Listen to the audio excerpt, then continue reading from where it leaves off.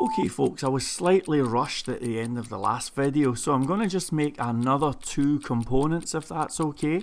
I'm going to have one called book and I'm going to have one called author.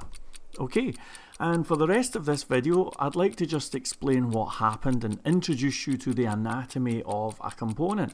So if we take this book one for example, you'll see that we've got four files here. We've got a CSS which is going to be used for styling, HTML, you can guess what that does. Then we've got a thing called spec.ts, this is for testing, we're not going to be using that. And then we've got this TypeScript file. This is the brains of the component. Anyone who's used anything like CodeIgniter or any MVC frameworks, think about this as being the controller. This is where the real action is. And in the next video, I'm going to show you how to introduce components onto a web page.